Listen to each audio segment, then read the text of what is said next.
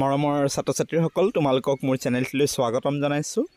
আজিৰ এই ভিডিঅ'টিত 2023 বৰ্ষৰ গুণোৎসৱৰ প্ৰথম পৰ্যায়ত স্ব-মূল্যায়নৰ দিনাখনৰ যিখন প্ৰশ্নকাকত পঠনৰ অসমীয়া আৰু ইংৰাজী সেই প্ৰশ্নকাকতখন মই এই ভিডিঅ'টোৰ যোগেদি তোমালোকলৈ লৈ আহিছোঁ। যিসকল ছাত্ৰ-ছাত্ৰীৰ গুণোৎসৱ দ্বিতীয় আৰু তৃতীয় পৰ্যায়ত আছে, তোমালোকে এই প্ৰশ্নকাকতখন চাই তোমালোকে দ্বিতীয় আৰু তৃতীয় পৰ্যায়ত তোমালোকৰ কেনেকুৱা ধৰণৰ ৰিডিঙৰ প্ৰশ্নকাকত হ'ব পাৰে তাৰ এটি ধাৰণা লাভ কৰিব পাৰিবা।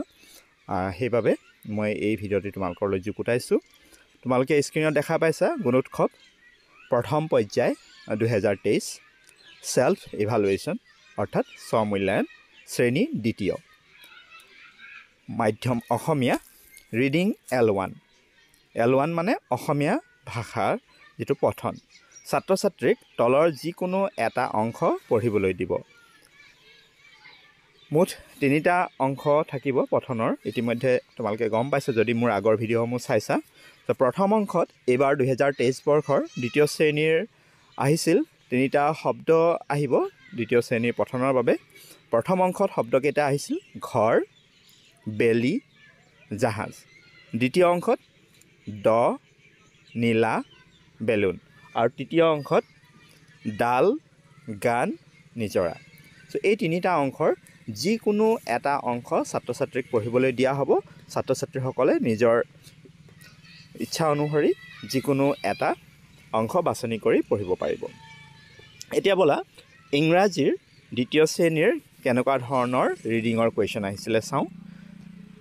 অসমীয়াৰ দৰে ইংৰাজীটো 3টা ফ্ৰেম থাকিব।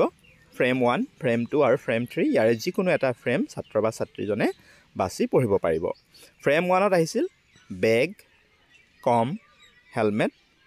Frame 2 man, lamp, doctor. Frame 3 head, send আৰু মানডে। এতিয়া বোলে আমি তৃতীয় শ্ৰেণীৰ অসমীয়াৰ পঠনৰ প্ৰশ্নখিনি আমি চাওঁ। তৃতীয় শ্ৰেণীৰ প্ৰথম অংশত আহিছিলে তৃতীয় শ্ৰেণীৰ 3টা সৰু সৰু বাক্য থাকিব।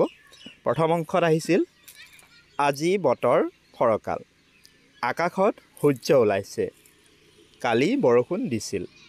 দ্বিতীয় অংশত আহিছিল অতুল ভাল ছাত্ৰ, বিমল তাৰ লগৰীয়া, সি ধুনীয়া ছবি আঁকে। আৰু তৃতীয় অংশত আহিছিল অমলৰ ঘৰ নাজিৰাত, সি মাক দেউতাকৰ অতি প্ৰিয়, তাৰ এজনী ভনীয়েক আছে।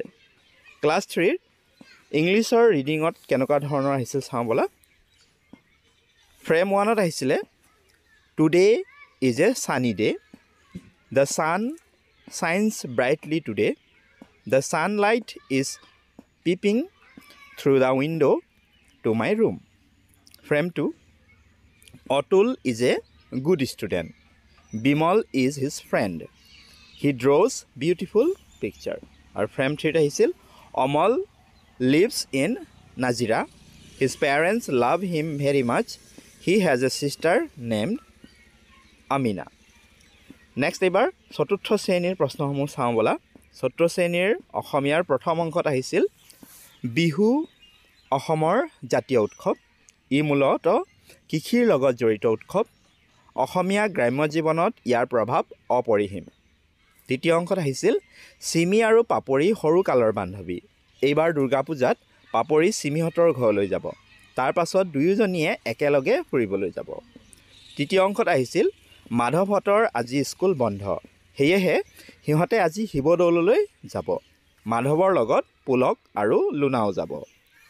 ক্লাছ 4ৰ ৰিডিঙত ইংৰাজীৰ আহিছিল frame 1ত I like to it, I can also' cook, green vegetables R my favourite. Frame 2ত আহিছিল cows are grazing in the field, cows like to eat green grass, cows milk is good for health. Frame 3 আহিছিল butterflies are one of the winged insects, it flies and sit on the flowers, it collects nectar from them. এবাৰ বলা পঞ্চম শ্ৰেণীৰ অসমীয়াত কেনেকুৱা ধৰণৰ প্ৰশ্ন আহিছিলে পঠনৰ আমি চাওঁ। প্ৰথম অংশত আহিছিল প্ৰাকৃতিক সম্পদত চহকী শ্ৰীসূৰ্য পাহাৰখন গোৱালপাৰা জিলাত আছে। এই পাহাৰত ভালেমান শিৱলিংগ থকা পৰিলক্ষিত হয়। এই ঠাইখনক দ্বিতীয় কাশী বুলিও কোৱা হয়। দ্বিতীয় অংশত আহিছিল শিৱদৌল শিৱসাগৰ জিলাৰ শিৱসাগৰ পুখুৰীৰ পাৰত অৱস্থিত। এই দৌলটোক অসমৰ বিভিন্ন দৌলসমূহতকৈ ওখ বুলি কোৱা হয়। প্ৰতি বছৰে শিৱৰাত্ৰিৰ সময়ত এই দৌলৰ কাষত এখন ডাঙৰ মেলা অনুষ্ঠিত হয়। আৰু তৃতীয় অংশত আহিছিল উমানন্দ এটা সৰু নদীদ্বীপ। ই ব্ৰহ্মপুত্ৰ নদীৰ মাজত অৱস্থিত। এই নদীদ্বীপটোত থকা দেৱালয়টো চাবলৈ মাজে সময়ে দূৰ দূৰণিৰ পৰা পৰ্যটক অহা পৰিলক্ষিত হয়।